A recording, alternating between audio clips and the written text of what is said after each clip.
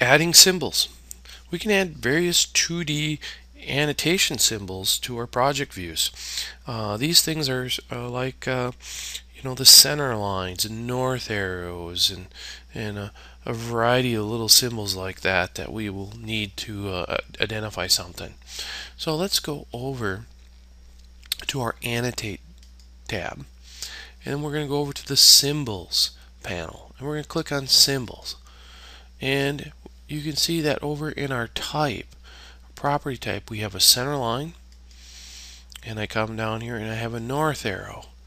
So I can put a north arrow in, and that's my north arrow too. So I'll go back to the center line, and I can say, alright, here's my center line, and I can just place it in the drawing, and it's just a 2D symbol. But let's say I don't have what I want. I can go up here to Load Family, and then I go to Annotations, and then all the types of things, there's symbols in here. So if I wanted a different north arrow, for example, I come in here and go to north arrow 1, and maybe I want to do multiple items here. So I'm going to come in here and do some graphic scales. I'm going to control a quarter and an eighth. I'll hit open,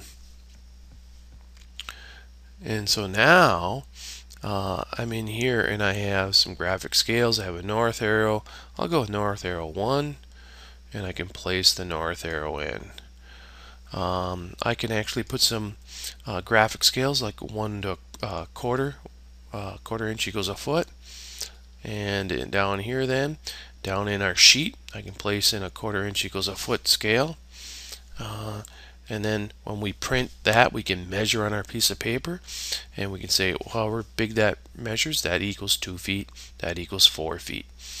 So we can add a variety of symbols in by going up to Annotate, going over to the symbol button, and placing in our symbol by choosing the type selector.